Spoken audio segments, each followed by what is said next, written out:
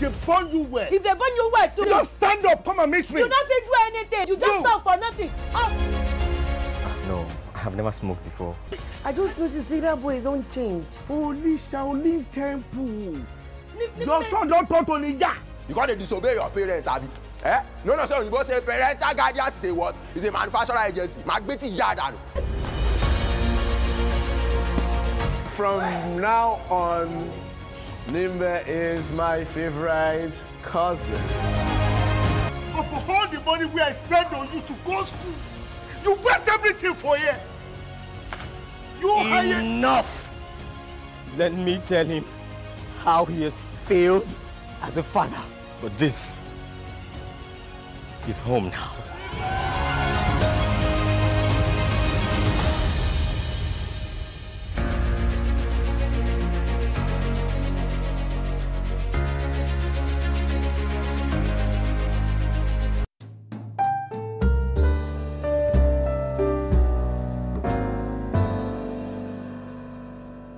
Coming together is the beginning, staying together is progress, and working together is a success.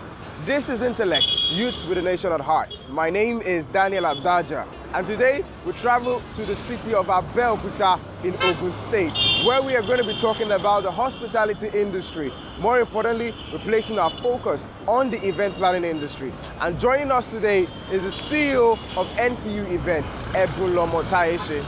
My name is Tayese Ebunlomo Atife, and I'm the CEO of NPU Events and also the convener of my grand event. And I graduated from Shola University of Education, my first degree, and I had my second degree at the University of Lagos, where I studied English language for both degrees. I have two beautiful girls. I started way back with my cousin who was into the events industry way back where I used to live before I even got married. And I like the fact that he would tell me, there's an event, I want you to bring your girls for hostessing and all of that. So we started off as an ushering company, and we decided to go into events, and because it's a way for me to interface with people while making sure they have a good time at their event. So it was just an opportunity for me to make it better and put more professionalism into it. For you to have a successful event, you need at least not less than about 20 vendors to make sure that you have everything coming together. And gone are those days whereby the event planner is the decorator, the event planner is the florist, the event planner is the caterer, she's also the one baking the cakes and all of that. Gone are those days. So this time, it's easier for you to excel. It's easier for you to even get more jobs, so you even get more clientele by collaborating with other people. Like if for a successful event company, if you have, for example, if you have about 5 events for a weekend, we don't expect you to do all of it by yourself. So calling other people, other colleagues who you trust or who you're sure of their professionalism, you can also call them to come on board. So collaboration is the in thing, and that's what everybody's been preaching for a couple of years now. Okay, well, the event industry is a pretty funny one, because even in this 20th century that we are now, even in 2019, a lot of people still don't see a need why you should have an event planner or why you should have an event coordinator, or even as low as you having an hostess at your event. A lot of people still don't believe. Some people will just say, oh, let me call some people from my church, I'll call some people from my streets. They still don't see the value or the necessity in having an event planner at their event. So that's a major challenge for you to convince them and also let them know that, oh, there's a need for you to do so. But I mean, it's been easier for us at our company because a lot of our jobs are based on referrals. So it means if you get referrals for more jobs, it means you're doing well. So for us, it has not been, I mean, if we have new clients, yes, we have to still explain to them why, the value we're bringing to the table and why they should hire us. Of course, we have to defend that. Trusting vendors now or planners with their funds or their finances sometimes is another challenge, because you have to now explain to the clients why you won't have to do this and all of that. Meanwhile, also expansion in any kind of business, which the event planning industry is not an exception, is for you to get funds from the bank and all of that. Sometimes, you know, you have a lot of things that they will give to you, collateral this, collateral that. So I mean, it's a bit of a challenge, but thankfully some banks have been doing a lot of good things, loans for women in business, which has also helped. Also, the issue of staffing is another big one, and you know, sometimes you have to be sure of the people who come into your company to work for you. And in the event industry, anybody will just want to come in because of the fame, the glamour, the, oh, when we go to this event to meet people and all of that. A lot of people come into that event industry for that purpose. So sometimes staffing is an issue when they come in 6 months and they're not getting the kind of vibes they want to get. They're going out. So all your investments in training and all of that is going down the drain. You know, another challenge is also professionalism. A lot of people would say, oh, they did a WhatsApp training, you know, for 3 weeks WhatsApp training, and the next thing you're seeing is their event planners, they're printing cards and all of that. So what's the rule that says, oh, you're going to be successful, or you're well-grounded enough to go into the kind of business you want to go to, which is the event planning business. So as a matter of fact, a lot of associations in the country right now, in which I'm a part of, that's the Association of Professional Party Planners and Organizers in Nigeria, that's APWEM.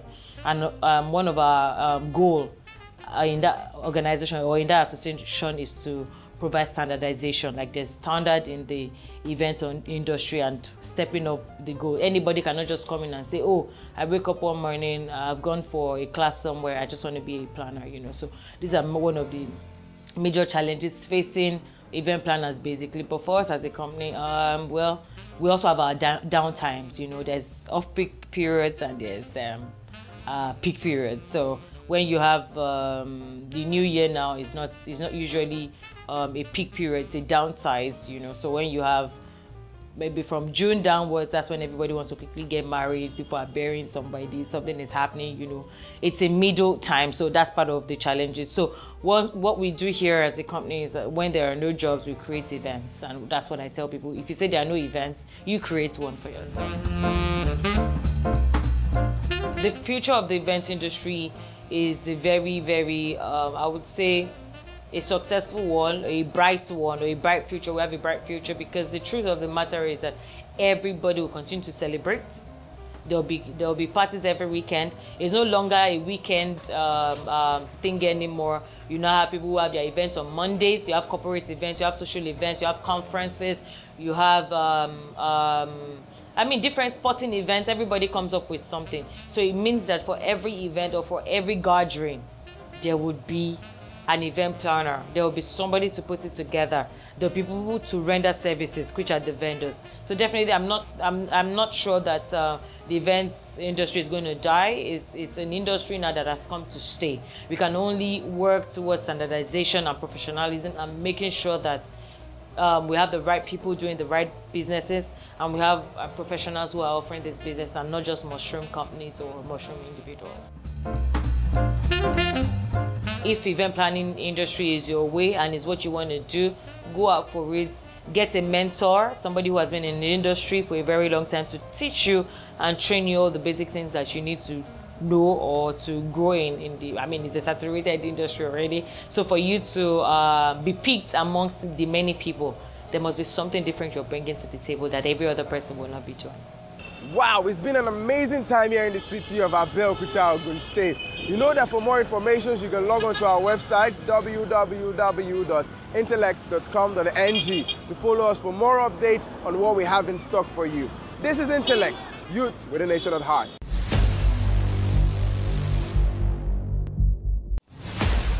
Good day, viewers. My name is Onwebusimili Antudima, your host for today for the Intellect TV show, Youths That Have the Nation at Heart. So we'll be speaking about the need of empowering women. So today in the panel, having very amazing people, very interesting. We've been having lots of interactive discussion backstage. So I'll just, without much ado about nothing, I'll just allow them introduce themselves. So, what's your name? I'm Bukola Balogun. Bukola Balogun. And to the gentleman. I'm Femi Ojo. Mr. Femi Ojo. And? I'm Ife Sarumi. Ife Sarumi. How are you all doing today? Very well. Okay, we just watched an interview with the CEO of NPU Events in person of Ms. Ebunlomo, Tayese. So what do you think about all she said? That's just a brief summary. I'll be starting with you, Mr. Femi Ojo. Okay, what I got from her pitch was the fact that women need to collaborate, and because of the fact that collaboration makes you to drive more results. Apart from the results, it helps you, it's easing things for you. It's less, there's actually less of thinking time for you. So when you actually bring different people from different sector or from different backgrounds, rather, in the same sector together, you drive more results. So that's it. Okay, because I remember when she made mention of when you have an event and you're having, let's assume you have close to 5 events in a weekend. You can't do that all by yourself. Definitely. Yeah, so you need to collaborate with your colleagues and all. Okay, thanks for bringing that to mind. So Ife, to you. Okay, so I learned that it's very important for women to have access to finance to be able to bring their dreams to reality. Okay, and Bukola. Okay, one thing I saw is Ebon is someone who is trying as much as possible to make impact in her own little way, and she's a woman. So I think it's just more like encouraging other women, no matter where you find yourself and no matter what it is.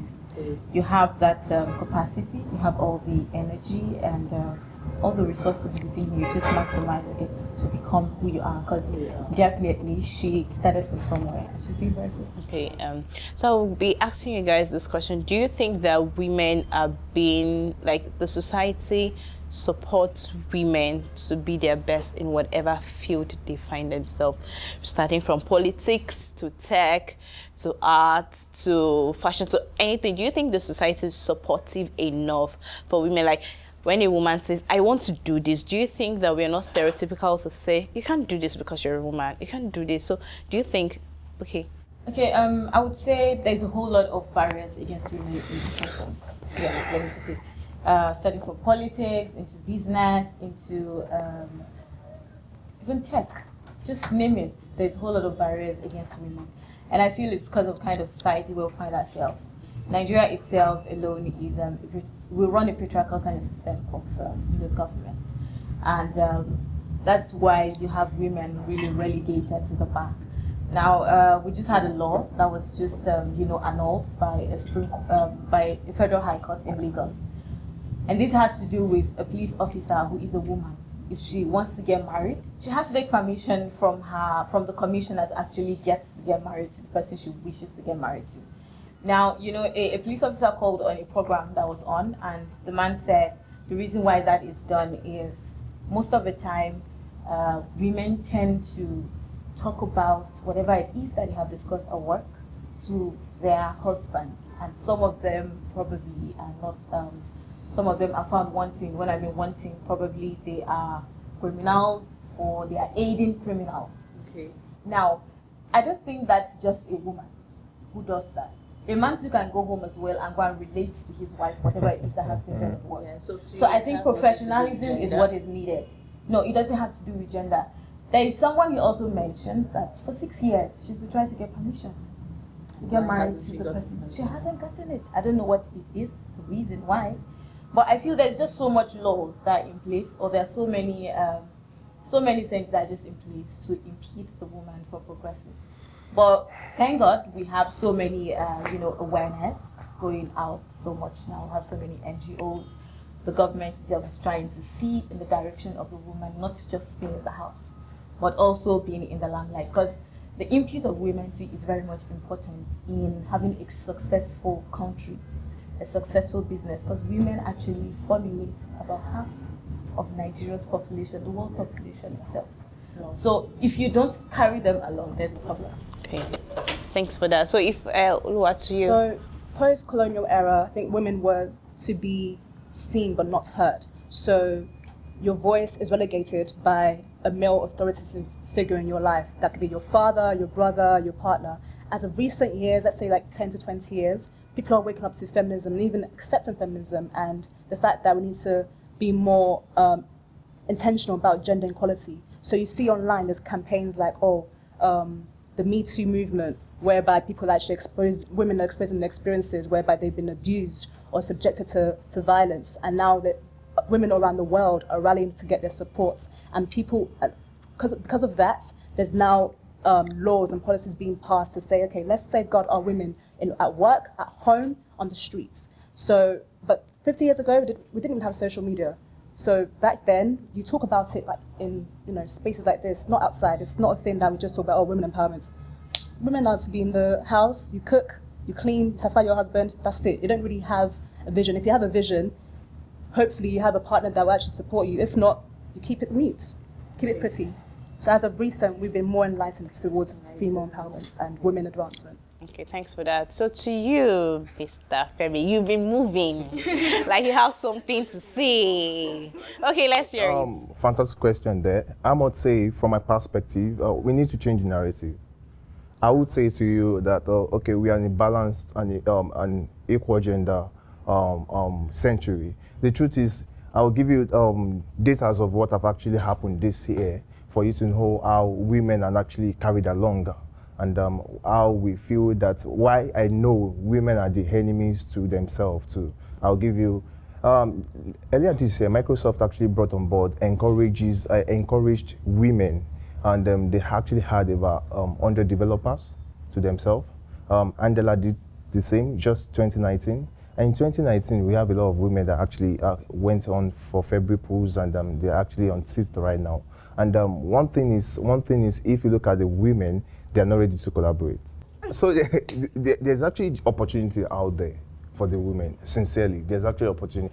This year alone has actually empowered like 30 young minds that women, female, have personally actually had to their lives when I'm trying to train them on robotics. So when I'm driving out is the fact that there are opportunities out there for the women. So we don't need to now, the narrative I'm trying to say is to encourage women to support women.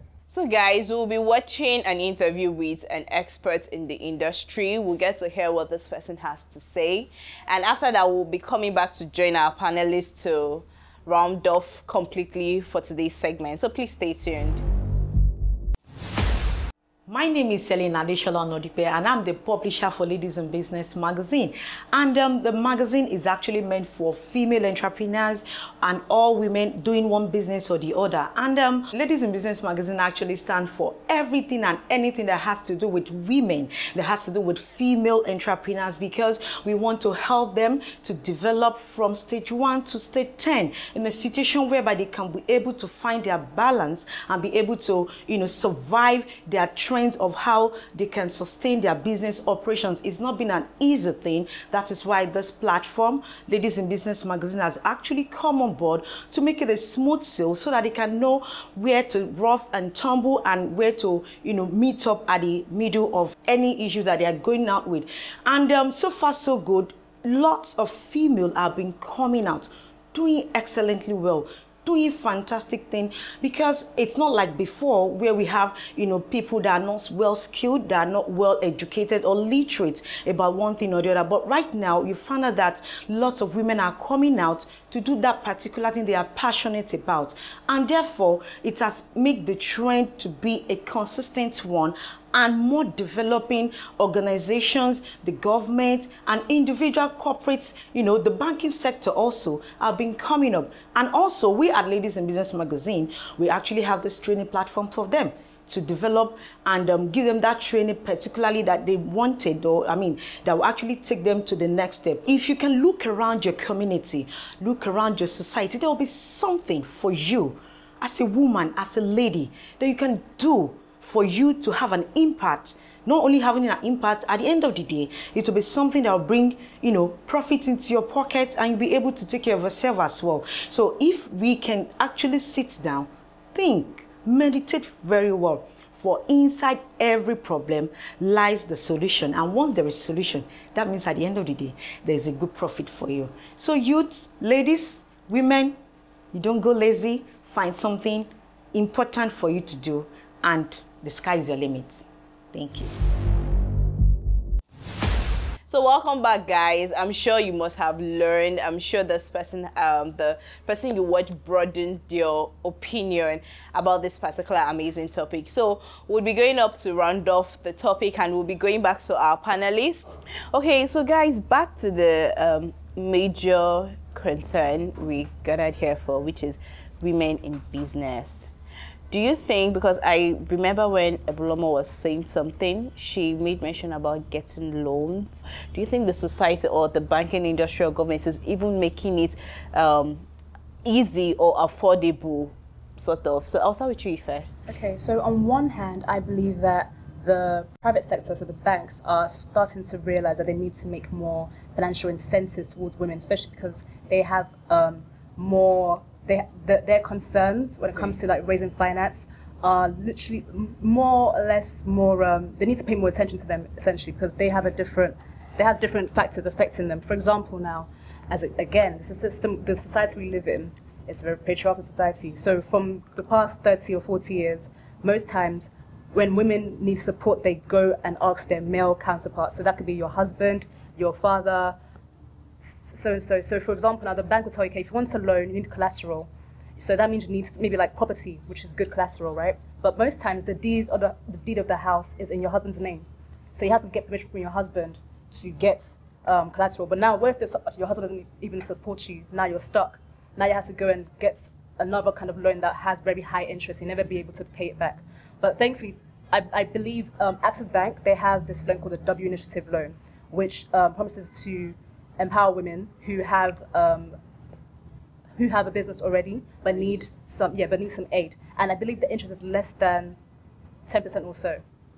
I have to go and Google that. But so I know Access is doing something like that. I know EcoBank is doing that too. So, but for the government side, I believe, on the other hand rather, for the government, I don't think that they're doing enough as they can for women to raise finance, based on the fact that I don't really see any policies that's geared towards like trying to safeguard that women aren't making financial risks, because most of the time they have more things to consider. They have their children to consider. They have to consider the fact that if this fails, what do they have to fall back on? Do they have maybe even educational, that can actually give them something else to even go and work as if that business doesn't work out for them? So I feel like the government could do better in terms of creating policies that would actually encourage and support women to have access to loans that are low interest and, you know, even to the point whereby it's not too capital intensive as well. So, Bukola, you were about saying something. Okay, I would say there's still a lot more that needs to be done. Okay. Constitutionally, both men and women have the opportunity to have access to loans. But you know, just like I said earlier, there's so much barriers against women. You know, in the eastern part of Nigeria, I would say that some women are actually used as collateral to actually get some loans till date. So there's still so much that needs to be changed. There is a lot that still needs to be changed. Our tradition, there's so much. So you're saying mentality has to be changed. First of all, our tradition. Now, women literacy too has to really be put into place, educating the woman. Now, there's so many out-of-school children, girls particularly, who don't have education. And now it's because we have issue of insecurity and some of those things. Girls, women, actually need to get educated. More awareness needs to be made so that those people who are not even literate, that women, need to know that yes, they have the opportunity to go out there and get some of those loans. Then get to understand what the procedure is. That is the reason why you need to go back to the drawing board. I think education is one of those things we're lacking right now. So it's so not when you say drawing board and education, are you just speaking of educating the women or educating the whole society? Yeah, we need to increase the value we place on our women. Okay, so you mean educating most importantly, the whole so that we can see how the entity they have, how important they are to us. They have value to offer. Okay. The same way a man has the value to offer, they do have a value to offer. So I respect the fact that a woman has value. I respect the fact that a man has value. So it doesn't mean like the perspective of the narrative is coming from a woman. Doesn't mean it's actually not better than what a man is going to become. So I think we need to change the perspective about that. So it drives us more closer to Nigeria we want to see. Okay. So shortly before we wrap up, who is a career woman? What does that word career woman mean, Bukola? Okay, I think it's just the society saying, oh, the woman who is trying to go for her goal, the woman who is trying to go for her purposes is classified as career woman. There's nothing like career man. It's because a woman has decided, okay, this is my goal, I'm trying to pursue it and pursue it to the letter. That's why we have, in quotes, career woman. A man who is trying to fulfill his own purpose or trying to pursue his own goals. It could be named career man. But does the society name tag them career man? No. Okay. What Bukola is trying to say is that in society we don't have career man as a term, because we expect men to go for their careers, but women is like, you two want to break that's the point. More. And let's not lie, the reason why you can't say that, no, it's for both genders. Both genders are equal in that sense, because we can't say career man, because people expect men to go and do these things. People don't expect women to leave their children alone, leave their own, sacrifice their own goals to make people happy. Like, we expect it to just stay and make everyone happy. Okay, I need to shock you today. My mentor is a woman, and amazingly, she's a career woman, and she's actually able to balance her home and to balance what she does. She's a politician. So I need you to understand. For me to say my mentor is a woman, it goes a long way. I've learned so much. From my own perspective, I've looked at what this person is saying, and I've looked at what the other person is saying. But sadly, we have to wrap up. So guys at home, thank you for your time. We look forward to having another set of wonderful panelists, and see you same time next time.